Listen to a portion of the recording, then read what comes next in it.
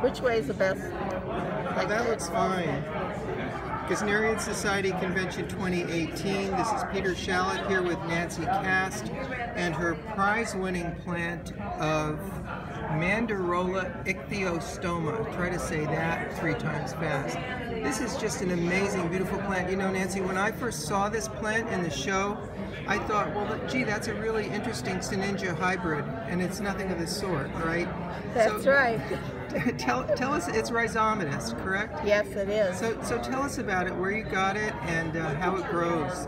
I got seed. I've grown it from seed, and of course it's taken a few years to get it to this point.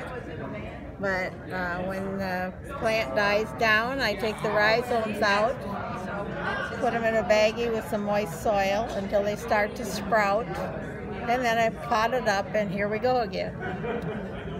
And it's so delicate. It looks like it would be really challenging to grow, and I know you're a really excellent grower. Do you have any tips of how to get it to do this? I've never seen anybody else grow this plant. I grow it the same as I do my small plants, on a tray, on a mat, very close to the light. And it grows in the open? It likes humidity. The reason why I show it in a pot is because of the air conditioning in the rooms. So you actually grow it in the open? I grow it in the open on the mat.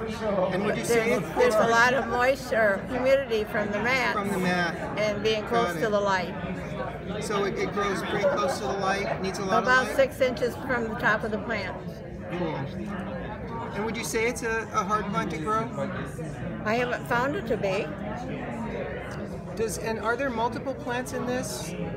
Or yes, just one? There's lots of rhizomes in there. You can look, if you look at it from the top, you can see where the rhizomes. Yeah, you can see where they come out. And how old is this plant from the time the rhizomes sprouted? Probably about 4 or 5 months. It's about the same time. Well, it's really beautiful, Nancy. Thank you so much for bringing it, and congratulations on the award. And I thank you very much.